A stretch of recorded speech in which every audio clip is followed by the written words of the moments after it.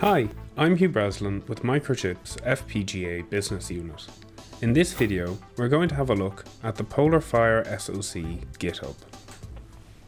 The PolarFire SoC GitHub organization is available at github.com/PolarFire SoC. It contains several repositories that all relate to PolarFire SoC, and GitHub is going to be the main delivery mechanism for all of the drivers and support projects for PolarFire SoC. So let's have a look at some of the repositories available.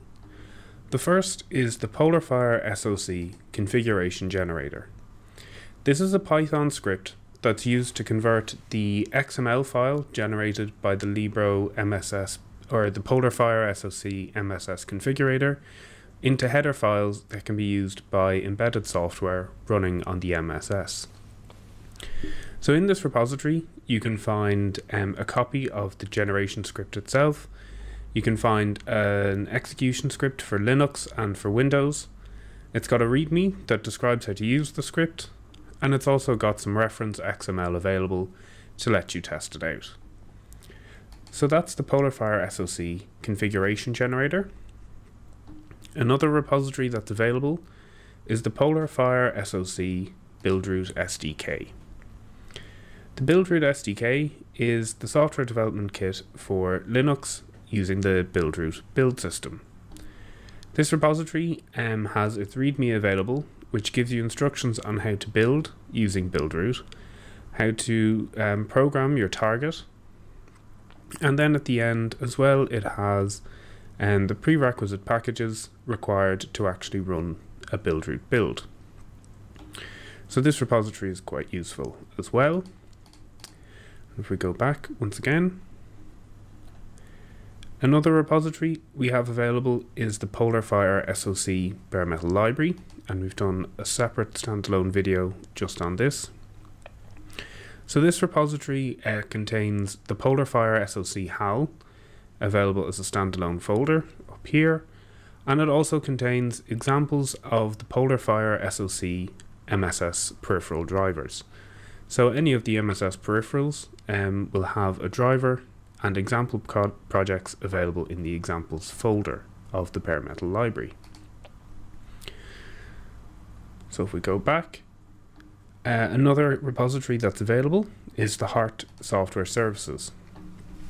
The Heart Software Services is commonly referred to as the HSS, and it's a zero-stage bootloader that runs on PolarFire SoC, and on system startup it can load code from non-volatile storage, such as the eMMC or the SD card, and actually load it into volatile storage, such as DDR, on boot to run Linux or a bare metal application. So all of the source code for the HSS is available here, along with a README that explains how to build and configure the HSS. And then another repository that's available is the Icicle Kit reference design. So this repository contains two scripts, an eMMC.tcl script and an SD card.tcl script.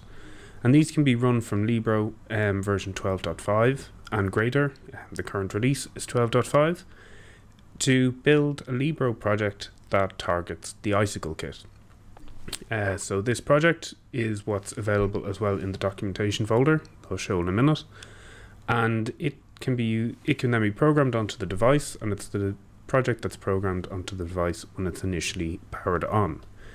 And as well, in here we have an XML folder with reference XML that can be used with the configuration generator to generate header files for your bare metal applications.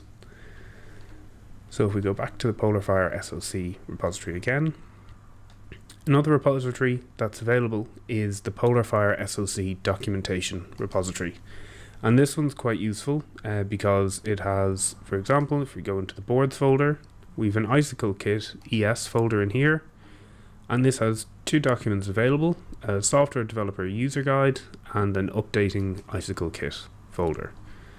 And if we go into this README here, you can see this file contains information on programming files and Linux images for available for download, so you can download SD card and eMMC programming files along with Linux images for Windows and Linux hosts.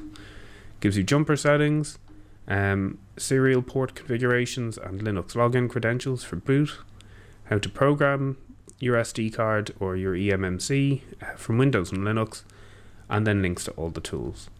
So the documentation repository is quite useful for finding out any information you need about getting your target up and running. And then finally, the last repository that's available is the Meta PolarFire SoC Yocto BSP. So this is the Yocto board support package for PolarFire SoC, which is another Linux build system. So you have the option of Buildroot and Yocto as your Linux build systems. And similar to Buildroot, Yocto has build instructions up at the top of its README on cloning the repository and then actually creating an image.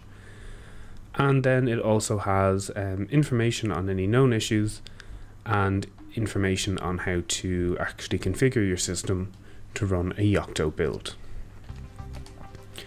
So that's been a very quick introduction to the PolarFire SoC GitHub organization and the repositories that we currently have available.